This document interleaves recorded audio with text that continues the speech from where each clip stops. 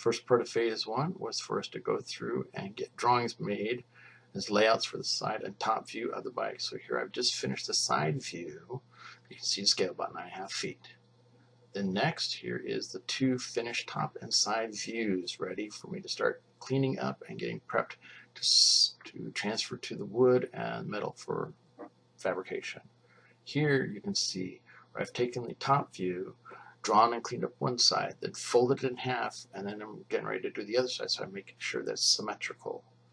And now here you can see where I've laid it on the wood. I'm getting ready to transfer it across to cut it.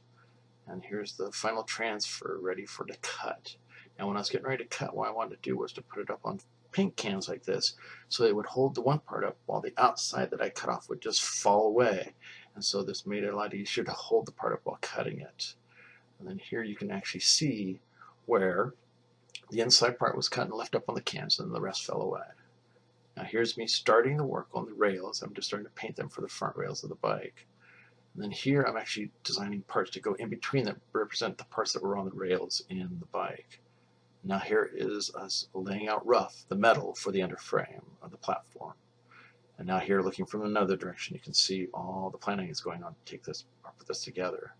Now here, these were actually the bases we decided to use for this to pivot on while it's sitting down. And now here's David, my partner, who was actually cutting the pieces, grinding them, and getting ready for them to weld them all together to build the final frame for the platform. And here he is actually welding all the parts together. He's actually pretty good at this. And then here is the final frame, all finished, setting on top of the platform or the bases that we've chosen. And now he's actually putting in sort of like struts with shocks.